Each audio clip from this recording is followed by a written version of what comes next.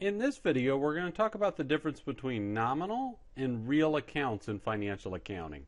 Now, nominal accounts are things like revenues, any type of expense, dividends, and what makes them a nominal account is that they're going to be closed out. All these accounts are going to be closed out at the end of a year.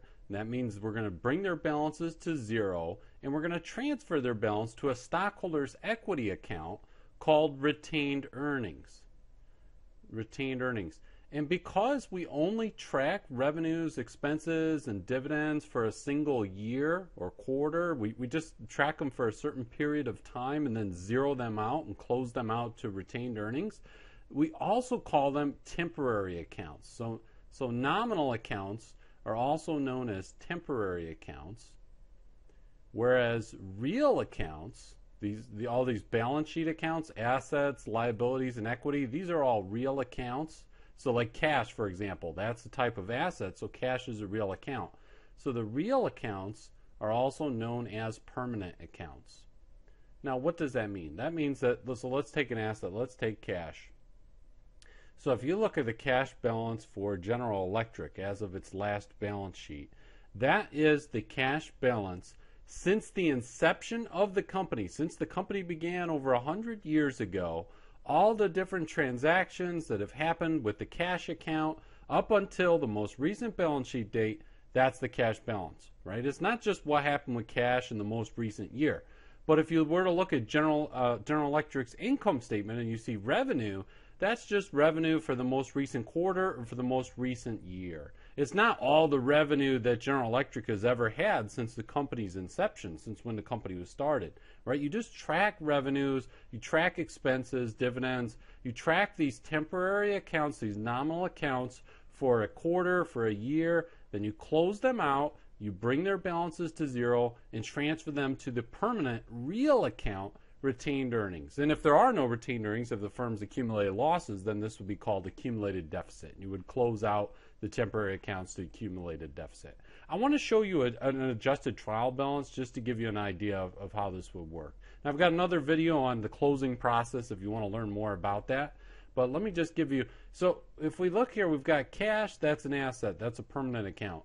Account receivable, that's an asset, that's a permanent account.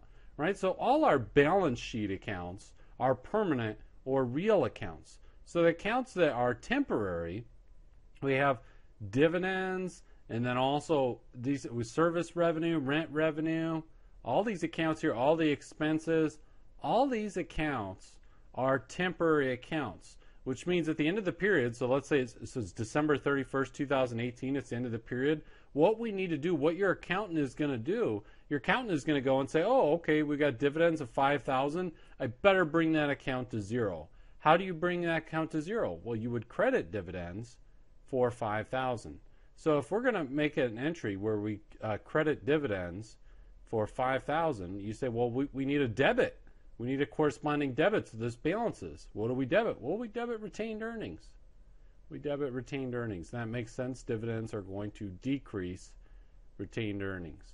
So now our revenues, we need to do something similar, right? We have $93,000 and $13,000. So we have $106,000 in revenue. I just added these two together.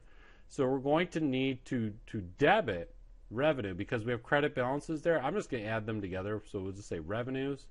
We'll debit for $106,000. And so that's $106,000 here. That's these two added together. And then if we were to add all the expenses together here, we have $73,000 in expenses. So we have to make a credit. In reality, we would make a credit to selling expense, credit to cost of goods sold individually. I'm just lumping them together as $73,000 just so you don't have to watch me write all that out. So expenses would be credited for $73,000. But you see we've got an issue here. We've got an issue here. So we've got $106,000 on the debit side, $73,000 on the credit side. So to make this balance, we need a credit of $33,000 here. So what do we credit? Well, we credit retained earnings. We credit this retained earnings account. And if you look at this $33,000 that we're crediting retained earnings for, is basically this retained earnings. This is just the net income, right? Because all the revenues minus the expenses, that's just the net income. So this is the net income for the period. And so if you think about what we're doing here, so this is the first year of operations for this firm, let's say. So their beginning balance of retained earnings, the beginning balance was 0. So you don't see it in the trial balance because they didn't have any retained earnings to begin with. So we'll say beginning balance of retained earnings was 0. And then we're going to add net income of $33,000. And then we're going to subtract the dividends of $5,000. And that gives us our ending balance of retained earnings. Retained earnings ending balance is $28,000. And let's take a look at our entries that we made here. So we debited retained earnings for $5,000 and we credited it for $33,000. So there's $28,000 increase in retained earnings. So now, if we've closed out, at this point, we've closed out, so the dividend account will be gone, all the revenue accounts, the expenses, all these accounts will be gone. And we'll actually, so now that we've closed these out, we actually come up with a post-closing trial balance, right? So now we've got the adjusted trial balance.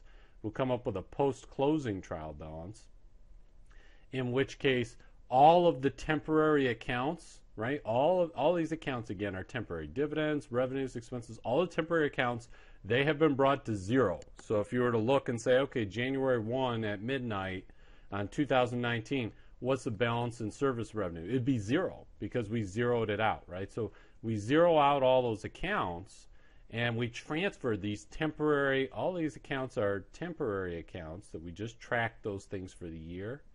And then we transfer them all to the permanent account of retained earnings, right, which is a balance sheet account. And so it's not like we're just getting rid of these and they just disappear. We bring them to 0, but we transfer their balances to the permanent account retained